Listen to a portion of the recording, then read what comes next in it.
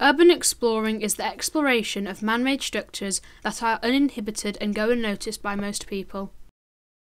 Urban explorers are part of a global community whose passion leads them to investigate all kinds of abandoned places, whatever the size or location. Documenting their discoveries online is a great way for them to build a following on social media. Buildings that are more accessible to everyone, not just explorers, do tend to attract vandals, amateur graffiti artists and squatters, who sometimes like to leave their own marks on this unclaimed territory, from writing their names on walls to committing arson. This, unfortunately, does leave a bad name to everyone involved in trying to enter these places, including urban explorers.